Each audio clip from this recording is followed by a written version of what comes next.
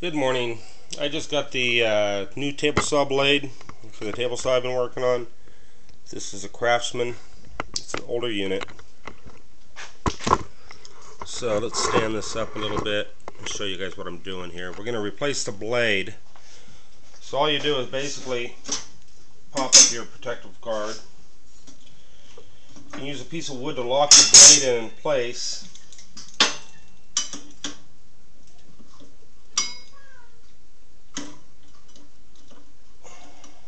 You don't want to strip your nut, so make sure you have the right size. So we're going to lock our wood in place with this wood. Break it loose.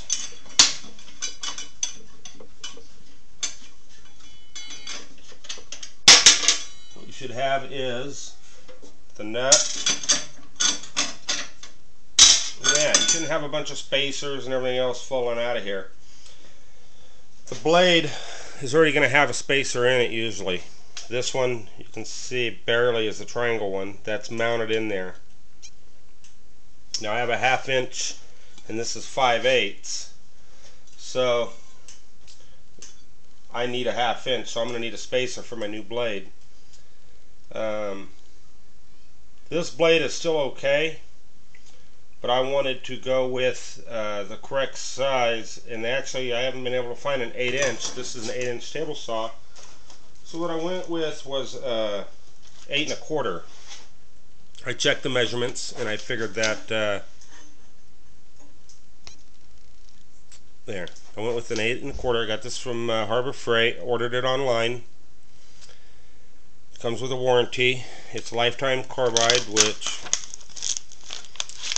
I don't believe in the warranties. I'll end up sharpening this myself later on. Okay, little interruption with the daughter there. So anyway, this had a 5/8 arbor, and I ordered the kit for all the spacers, and believe it or not, they showed in stock and it was back ordered.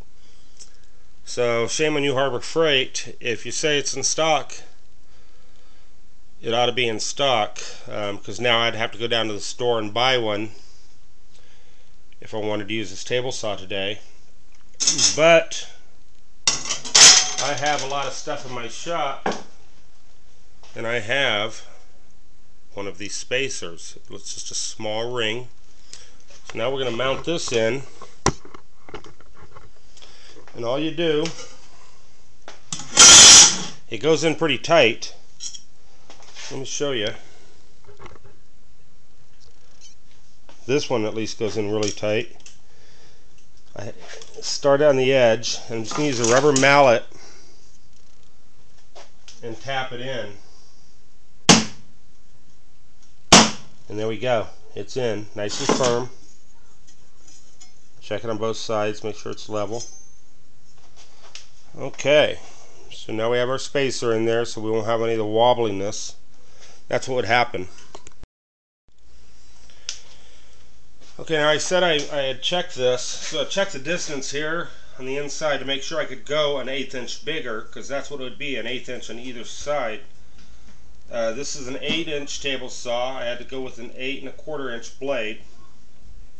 Now when you're pushing your wood through, if these arrows had worn off already, you want the blade to be cutting on it. So check which way your centerpiece is rolling, and it should go with the arrows as indicated. But if these are worn off, you need to know what's going to happen, and you should be cutting downward. If you were cutting upward, it would pop the material up and out of place, and you'd have a heck of a time cutting a piece of wood. So now I'm nice and tight. There's 2 ways for this to go on. One has kind of a markings on it, and I can see where the old one went. That's the inside. That'll go like this. So let's put that on.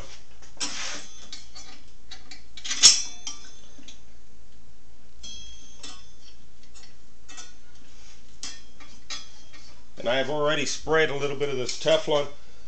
I don't know if I like this stuff or not. It's Teflon, and it goes on wet, but it dries. So you can see it there. And the only thing that'll be left when you're done with this is the Teflon. It's not oily or anything after you're done with it.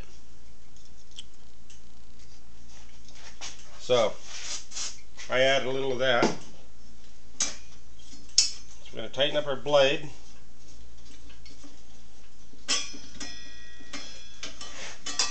I have the open rear end of my saw open, so I can kind of cheat and go on the back side. A lot of saws aren't that way. Now I can hang on to my pulley over here and tighten it up.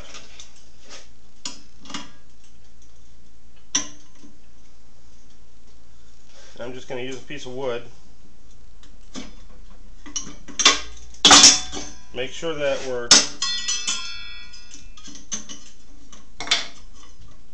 you're better off using a wrench. I'm using an adjustable one.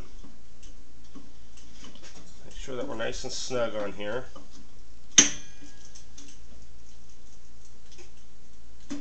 More snug. I want to show you guys what I was talking about.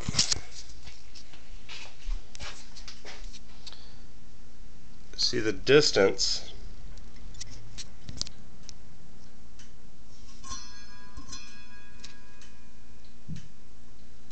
I have plenty of room. Probably another 3/8 of an inch. This side I have plenty of room. The bottom's open, so it was just this area right here I was worried about. But I wanted a nice blade, carbide tip. This should last me quite a long time for my shop use, because I really don't cut a lot of wood on a daily basis. That's why I'm keeping this saw and getting rid of my big one.